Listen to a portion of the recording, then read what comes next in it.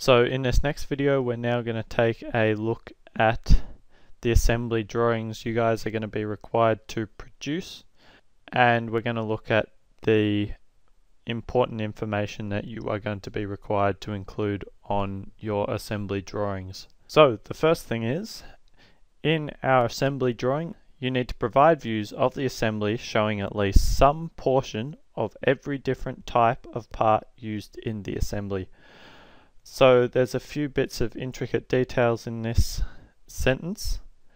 The first is you don't need to show every part, just as long as you've shown every different type of part, and you don't need to show all of a part, you just need to show a portion of every part.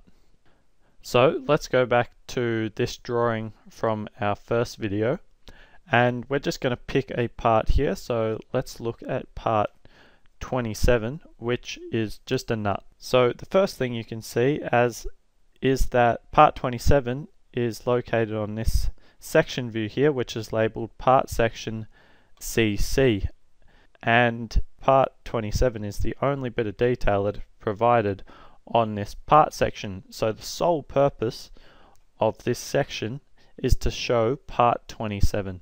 Section CC is this section up here. One thing to note is that this is drawn on an older standard, so you can see these arrows are coming away from our section line. If we were to draw these, we would rotate them 180 degrees so the tip of the arrow is on that line. Now if you look at our projection that is coming off orthogonally over to here, you can see we've got that nut there again. And if you look down here onto our parts list, you can see that there are 4 nuts. Now we have another one which you can see here. Now from all this information, we can just label one, and then using these other views and the symmetry of the shape, we can show where the other 3 are.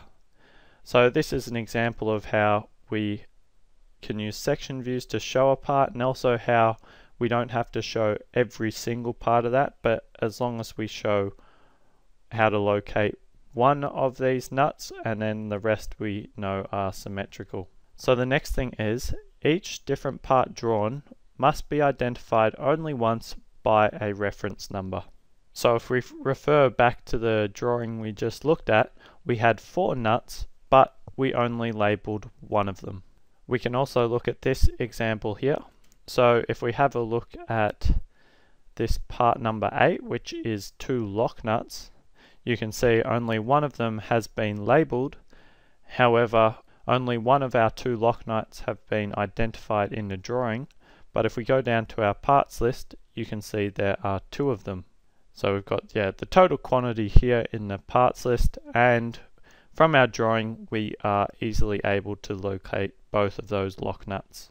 So our next point is, if it is possible to assemble a device wrongly, the drawing or special notes must clarify the arrangement in a way that it is not possible from the drawing to assemble the device incorrectly. First thing, if we look at these nuts again, if you think about a nut, it can go on 2 ways. You can put it up one way, or you can rotate it 180 degrees and put it on the other way.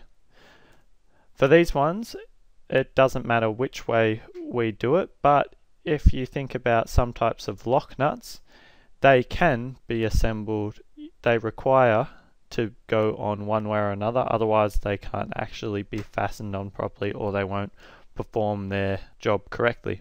The other thing is we have this section spring. Now a spring can also be, this spring in particular can also be installed either way up, and in this case it doesn't matter once again. And we have a diaphragm, so that can be installed either way up. Sometimes you might get a diaphragm that might have a special lip on it and can only be installed one particular way, but this is not the case with this particular diaphragm. So for this drawing there are no special assembly instructions required. So while on this example there are no special notes that we need, if these nuts were particular lock nuts or we had a particular type of spring or diaphragm, we might have to add a note that says, be careful with this one, it can only be put on in a certain way, or we would have to have a special section view that shows something to show about how it's actually put on correctly. So another bit of information you might require is looking at the requirements in the assembly. So how much torque a particular bolt might need, or how much gap to leave between two surfaces. So let's come back to this example here.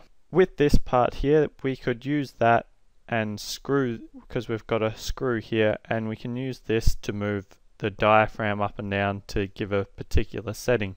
Now with our two lock nuts, we can tighten them against each other to set a particular gap here, or from the bottom of our thread to our spring.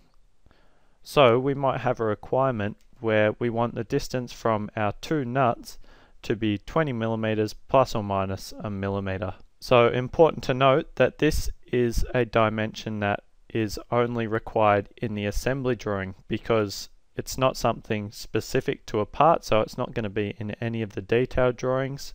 It's a dimension that we need to know for just when we're putting our device together.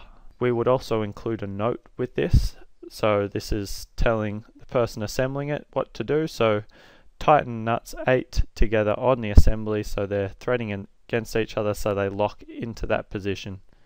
And to measure this out, you could just use a ruler or something. All parts must be listed with adequate descriptions.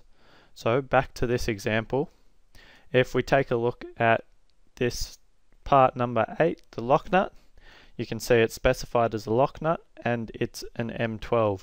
From that is enough information that you could go out and buy a lock nut that's a size M12 and is made out of steel. One thing to note on this drawing is we have the drawing and material columns, which were separate on one of our previous examples. They are now combined. And the rest of our information here are in fact all from detailed drawings. So you'd refer to the detailed drawing for their full specification. Also worth noting is that they haven't included, they might not have had access to the drawing number, so they haven't put the drawing number there, but they've included the material. So generally when we're doing this, we'll split those into two, so you can have a drawing number column and then the material column.